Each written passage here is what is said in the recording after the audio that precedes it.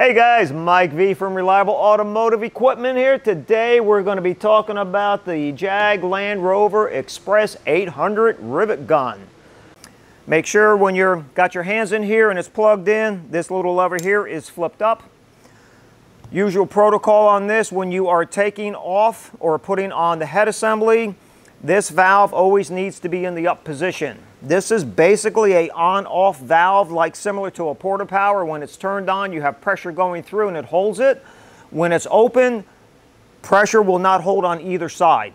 So when we go to load the head assembly or take the head assembly off on the gun, this is a newer style collar. For you guys that are not familiar with it, the older style had a lever on the back that you would turn and the head assembly would come off.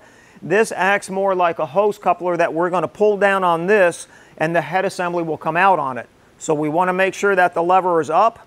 Hold the assembly before you release the ring because it is spring loaded, and we're just going to pull down on that and the head assembly will come out.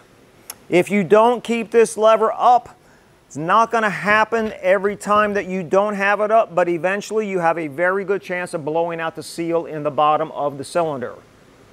This is part of this relieving pressure on either side of the pump or the cylinder. So when we go to put it back on, we want to do the same thing. Lever up, pull down the coupler, put the head assembly in, listen to it click, and make sure that the ring clicks back up all the way in the top also. It's a much more simpler process, but if you don't hear that click going back up and you go to hit the trigger, possibility of popping the head off of the power unit. All right guys, that wraps up the Jag Land Rover Express 800 setup. As usual, if you have any questions, phone number's on the screen. Website is on the screen. Contact us for anything you need to know. Thanks guys, have a great day.